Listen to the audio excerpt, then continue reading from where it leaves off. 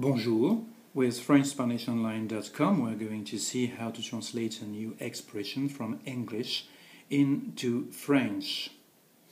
How to say go away in French? Well, you know, if you follow my lessons, that the verb to go in French doesn't like to be alone in short sentences. So you can't translate go with the verb aller this way. You need a small word. So, to say go away in French, we say va-t'en. So, va-t'en if you know the person.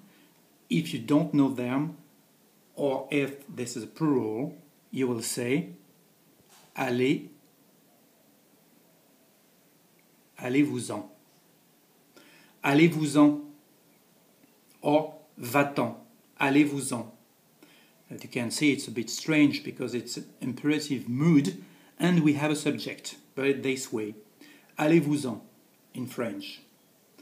And if you want to say the negative form, don't go away. So again, because the verb to go in French doesn't like to be alone, we need the word en, and we will say ne t'en va pas or ne vous en allez pas.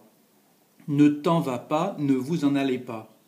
It's hard actually to guess how to translate this expression from English to French, so it's better to learn it by heart. Ne t'en va pas, ne vous en allez pas. Okay?